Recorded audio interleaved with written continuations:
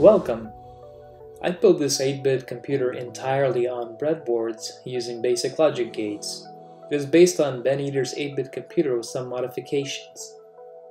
I would highly recommend checking out Ben's YouTube channel since he dives in much deeper into how this computer operates. He also has videos on other related topics, so don't forget to check it out if you're interested in this kind of stuff. This here is considered a SAP computer, as simple as possible, and it has a very basic instruction set and can do limited operations, so it's not a full-blown computer, but it's a very good project to undertake if you are interested in learning how a computer works at the lowest level. I want to program this computer with the basic program, but before I do that, let me go over some of the modules on this computer to give a better idea on how it all works together. Here at the top left is the variable clock. It's driven by a 555 timer, and the speed is controlled with a potentiometer right here. I estimated the maximum speed to be approximately 500 Hz, but can probably run faster stably with a different resistor. Right under the clock is the RAM module. The yellow LEDs are the RAM address indicators, and the red LEDs are the RAM contents. We can examine and deposit new contents into the RAM using the levers on this top row. So we have 4 levers for the RAM address, which means there's a maximum of 16 RAM slots, and we have 8 levers for the RAM data, which means that we can store 256 different values in RAM. Skipping over to the top of the right side, we have the program counter. The program counter basically increments each time it's told to do so, and can be written to if the computer needs to jump to a specific instruction. Right under the program counter is the A register, which uses ICs to latch the data, but underneath the ICs is just a bunch of SR latches. So the computer can input data from the bus into the register, and the register will latch it in place for as long as necessary. There's also a register B right over here, and it practically works the same way as register A. And in between the two registers is the accumulator. In this system, it's called the sum register since it sums up the values of register A and register B, but keep in mind that it can sum negative values as well. This register will always display the sum of the two registers without needing a clock signal. Under register B is the output register. In this simple computer, the output register just displays the data it receives as decimal values using the LED displays. There's an EEPROM for it, and it's used to drive the LED displays to determine how to display each digit that is passed into it. Notice that the output register also has a 555 timer, and it's used to refresh the LED displays, similar to how computer monitors refresh their output. Under the output register is the flags register, and it's used to latch flag values to be used by the microinstruction register. For example, if the last sum in the accumulator was 0, the ZF or 0 flag value will be latched, and the microinstruction can check for that value and act on it if necessary. Under the RAM module is the microinstruction register. We save this module for last because it's the most complex one. This register controls the inputs and outputs for each module on this board. So for example, it can determine which module will output data on the bus and which module will read data from the bus. The microcode for the instructions can be implemented using hardware, but In order to save on hardware, and because it would require a lot of it, a decision was made to use EEPROM, similar to the LED output display, to provide the micro instructions. This is basically a multiplexer. We can see which outputs are active based on the inputs, i.e. program counter, by looking at the blue LEDs at the bottom here. The labels under the LEDs indicate which modules are active at the current cycle. For example, the RO LED is on and the AI LED is on, so that means that the next clock cycle, the RAM will output to the bus and register A will read from the bus. And lastly, this is the bus. It connects all the modules with 8 bits. We can see what values are on the bus by looking at the LED indicators above the bus. Now that we know what each module does, let's take a quick look at the remaining levers. The leftmost lever is the power, and right beside it is the reset switch. When toggled, this switch will reset each module to 0 or null. As mentioned earlier, this knob controls the speed of the clock. And going to the right side, the first lever starts and stops the clock. If the clock is stopped, the lever to the right allows us to step through each cycle manually. This next lever is used to switch between execution mode and program mode. When program mode is enabled, the RAM address and data levers are used to set the address and values. Once the levers are set, the deposit lever can be toggled to persist the data in RAM. Right under the levers is a 5 amp power supply.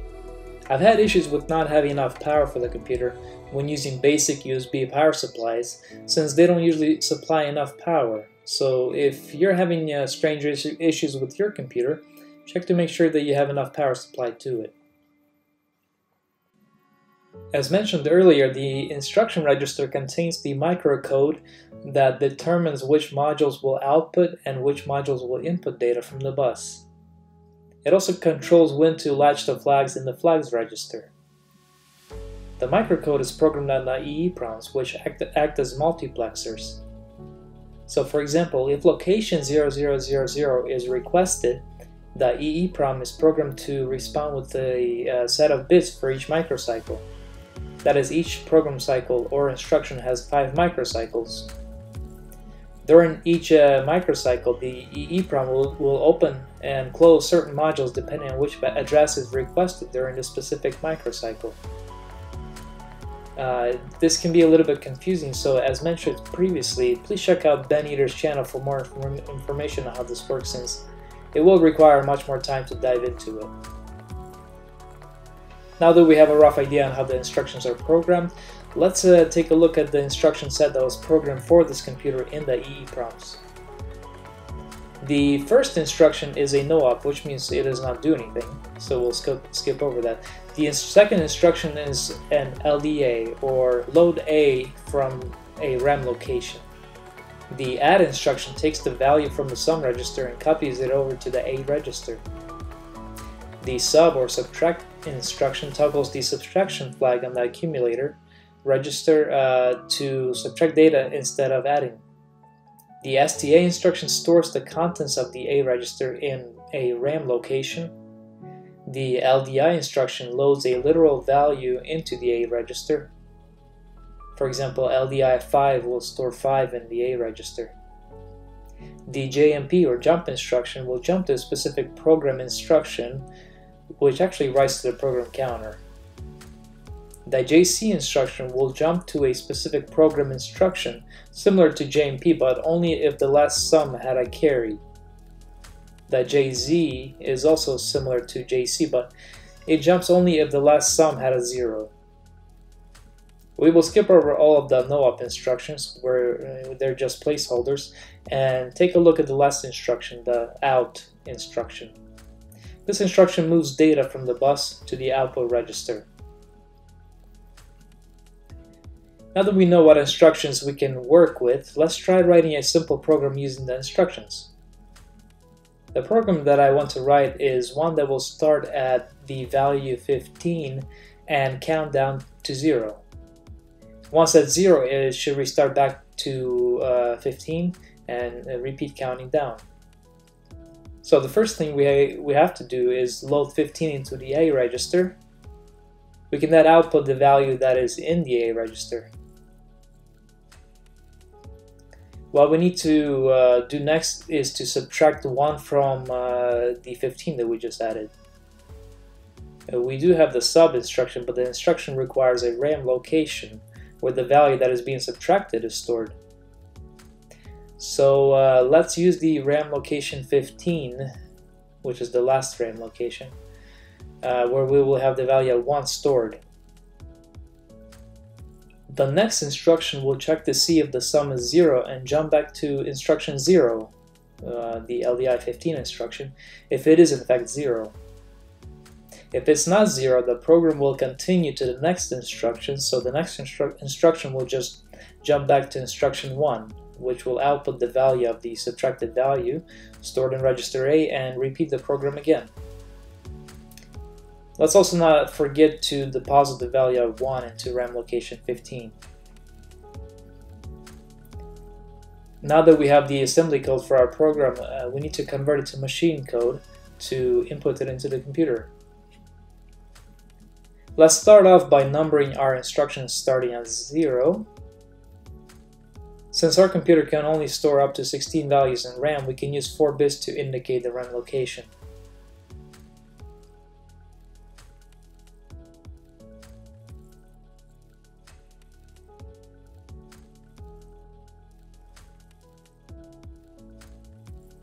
Next, we need the 8 bits of data that will be deposited into each of these RAM locations.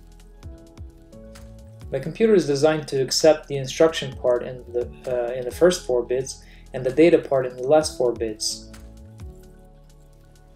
If we look back at our instruction set, we can see that the bits for LDI instruction are 0, 1, 0, 1.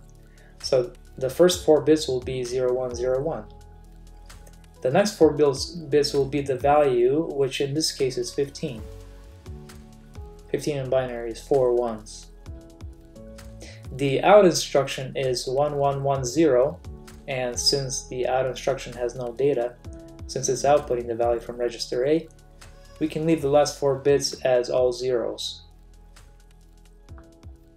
The sub instruction is 0011, and the data part is the location in RAM where the value which we are subtracting is located. In this case, it's memory location 15, so we can represent that with all ones again. The JZ instruction is 1000, and the data part is the RAM location where it will jump, which is 0. The JMP instruction is 0110, and the data part is the RAM location where it will jump, which is 1. And lastly, the RAM location 15 will have the value of 1. Now that we have our program and machine code instructions, let's input this assembly code, machine code, into the computer. Power it on and switch to program mode.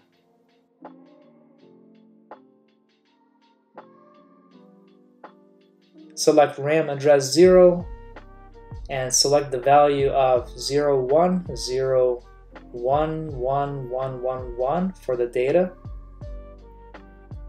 Toggle the deposit switch. Notice that the RAM address and value have been updated. Let's deposit the remaining instructions in a similar manner, remembering to toggle deposit for each one.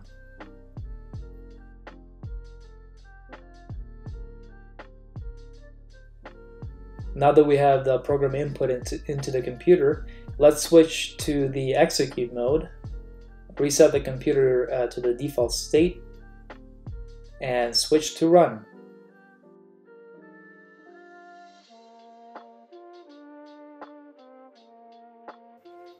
As a challenge, see if you can come up with the assembly code for this computer to multiply 2 numbers.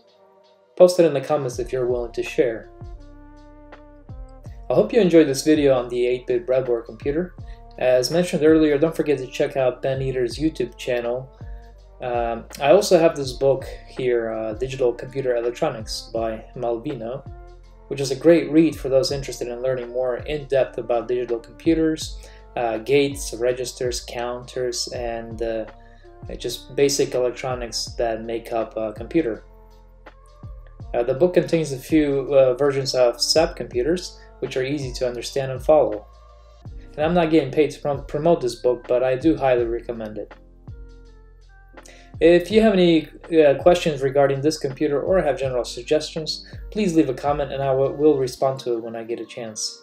If you found this video interesting, please like and subscribe for more content like this. Until next time.